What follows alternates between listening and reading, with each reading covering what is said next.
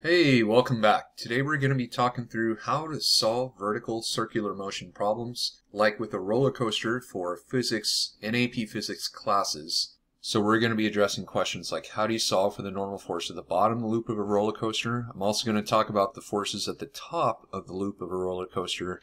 And we're also going to address the idea of how many G's does a rider experience on the roller coaster at the bottom of the loop. And we've got some given values over here for our roller coasters. So let's see how this is done and see how to address these types of problems. So the very first question was, how do you solve for the normal force at the bottom of the loop of the roller coaster? So here's a quick diagram. I'm going to assume up is positive and down is negative here. And so if we were going to draw a free body diagram in the y-axis here and just think about what's happening in the y, we've got a force due to gravity and a normal force in the same plane. So I can go ahead and start with the sum of the forces strategy up there. I'll put a link to the sum of the forces strategy if you don't know what I'm talking about, but basically it's two lines, and I will demonstrate it here, where you literally add up the sum of the forces in that axis.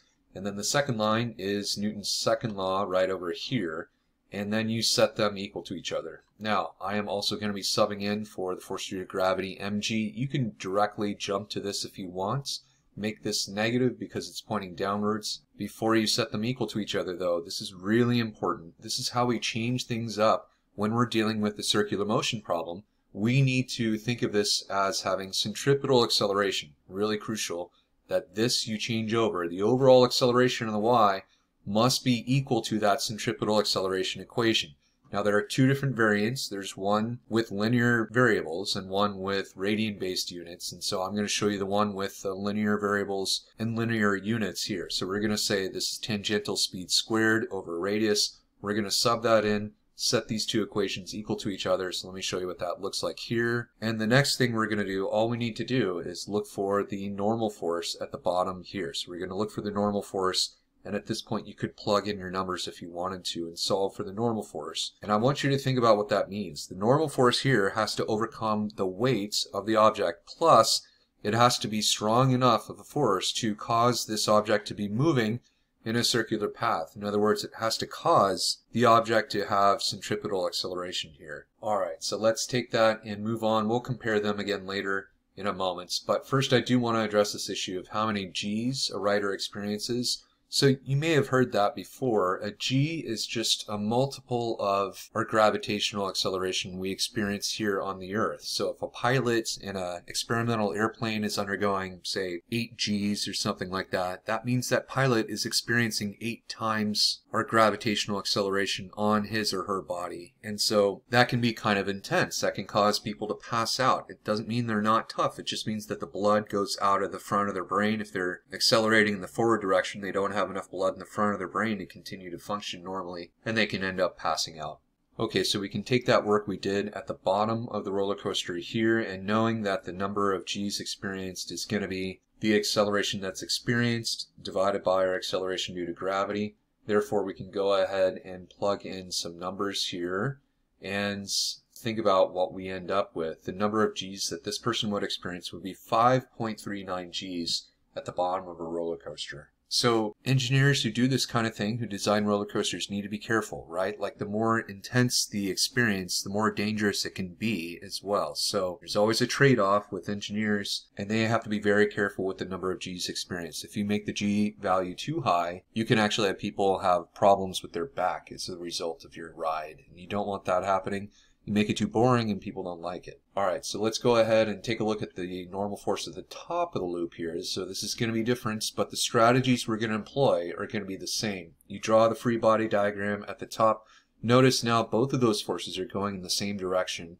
And so then we just make them both negative here. Again, I'm going to sub in for the force due to gravity. You can do that on the first go round if you like.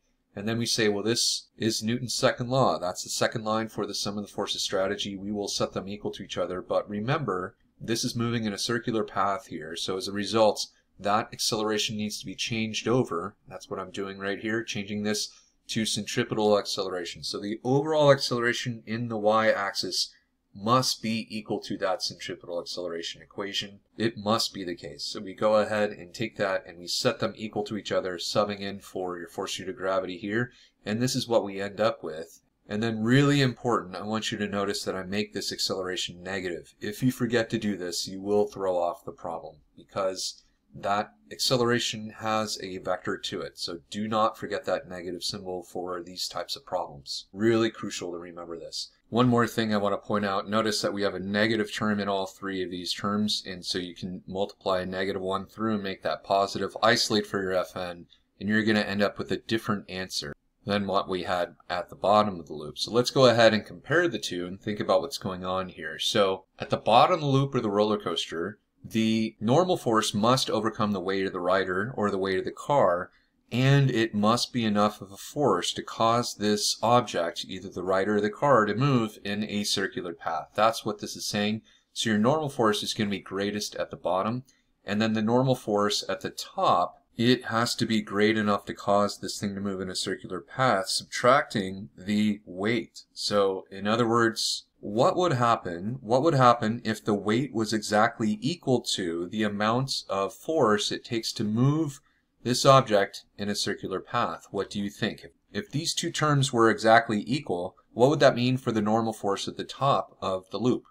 Well, the normal force at the top of the loop would actually be 0. That is possible to have a loop where that is the scenario where you could have a problem, for instance, that would say what would be the speed that this object would need to travel around in a loop such that the normal force was the smallest amount possible. It is actually possible to get a 0 on a normal force. So there was a roller coaster in Southern California where I grew up called the Ghost Rider, and you would have things like this happen where the normal force that you experience is less than the normal force that you normally experience. So you feel somewhat weightless as you go around in a loop or over a well-designed hill because you sense the seat. The seat is pushing on you when you're on these rides, and if that push on you is less than what you're expecting or no push at all, then you are feeling as if you're weightless as you fly through the air, kind of like a projectile, so to speak. So a lot of interesting physics going on with roller coasters at amusement parks, and hopefully you've had the opportunity to enjoy that.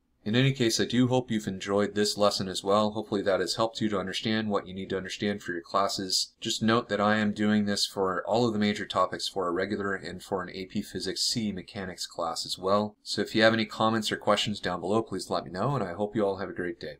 Take care.